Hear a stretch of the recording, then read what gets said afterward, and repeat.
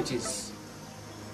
This is the act of putting something ahead of another, meaning that you value something more than the other. My name is Stephen Omodecx. Many people call me Steve Omodecx or Prophet Steve Omodecx or Pastor Steve Omodecx.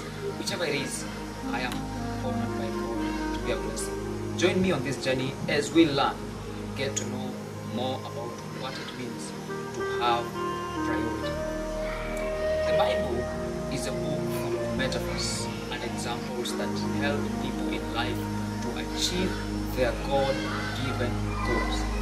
But have you realized that everything that you'll ever achieve in your life is dependent on your priorities?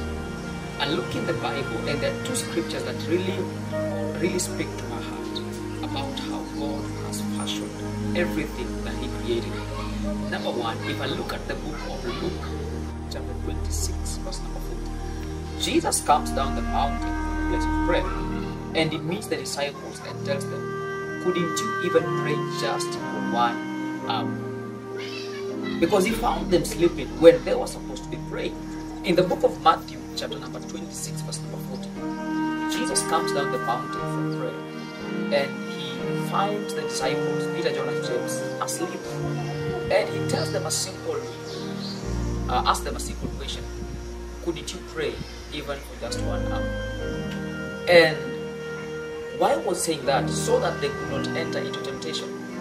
But when we look on the flip side, in the book of Luke chapter 5, verse number 5, the Bible says that the disciples told Jesus, we have toiled all night and we didn't catch anything.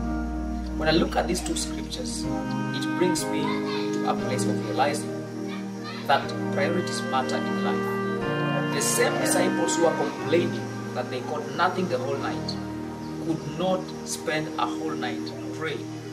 Take note, they were both with Jesus, they were available for Jesus, they were walking with Jesus, but they could not have a discipline of prayer.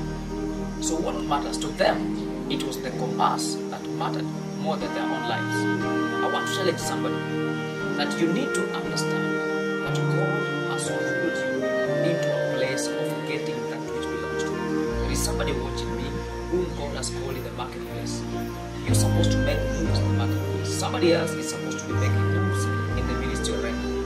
Whichever area God has called you into, you need to prioritize what matters the most. Jesus told them, pray first, so that you may not enter into temptations. No wonder when they went out to fish, they caught nothing.